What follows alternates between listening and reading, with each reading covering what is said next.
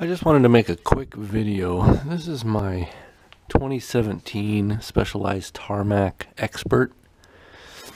I'll do a review on the whole bike pretty soon, but I just wanted to do a quick video regarding the seat post clamp. It's an integrated seat post clamp that Specialized came up with. Looks nice and clean, but the only problem is I had to replace the seat post that came with the bike. I had an offset seat post and I wanted to go with a 0 offset seat post, so I figured, well, I'll just swap out the seat post real quick. I got a nice head seat post anyway.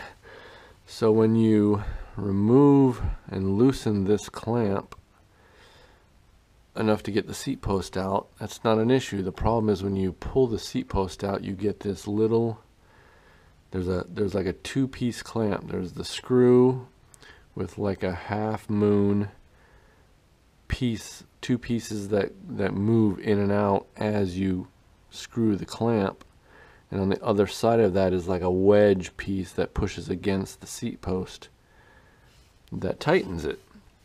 And that's all good and fine, but the problem is that you have this black little rubber piece holding those two pieces together. And as you can see, mine broke, and the bike's maybe 3 or 4 weeks old. So this little piece that came from Specialized lasts about a day before it probably breaks. And I'd only loosened the seat post maybe 2 or 3 times, the original seat post, to adjust it for a bike fit to get the bike to fit me. So as I took the seat post out, this little lovely piece breaks off.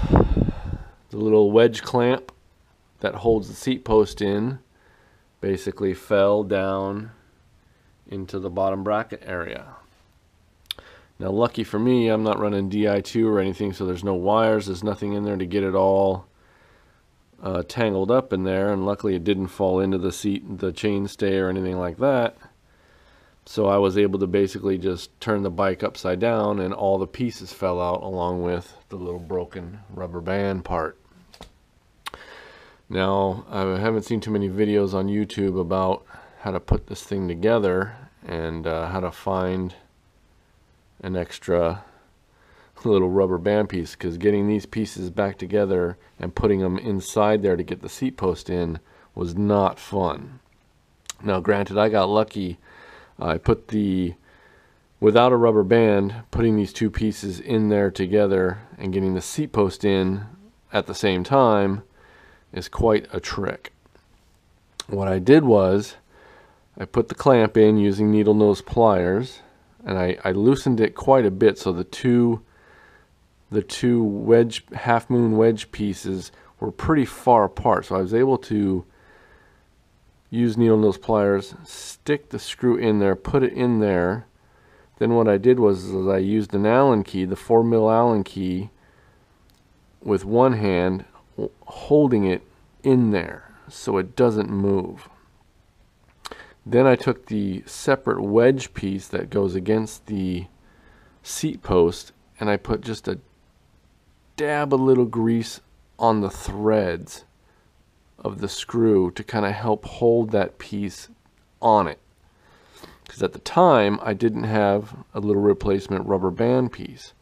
Since then, I have found that my daughter's little hair rubber band piece that you can get a box of these at the store for like a nickel. It's just a little hair band, rubber band, that's actually way stronger than the one that came with the bike. These things you can stretch forever.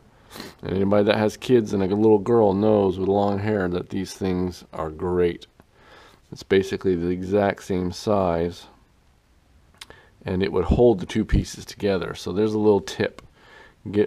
Before you do that, get some of these little rubber bands, hair rubber bands that you can get at any store, Target, you know, any drugstore, any place. So then I was able to anyway, going back to my original story, I was then able to keep the bike. What I did was I put the bike in my stand, holding it here very gently with a towel, tilted it so that half wedge piece, so the rear end was up in the air, and then stuck it on there. I was able to slide the seat post in, and it took 1 or 2 tries. I did have one more time where it did fall back down. I had to get it back out, stuck it back in there very carefully. Then I stuck the seat post in, and then you're good to go. Then you can just tighten the bolt up 6 Newton meters, and you're good. My tip would be, if you have not taken your seat post out of your Tarmac yet, my suggestion to you would be, if you don't want to lose this piece, if you're going to take the seat post out, flip the bike upside down. That way those pieces don't fall down into the chainstay or into the bottom bracket area. That way, if those pieces are coming apart and this piece does fall out, it'll fall right out instead of going down. So that would be my tip. A few other little tips, good things to know. I'll do a full review on this bike soon. And that's it. Take care.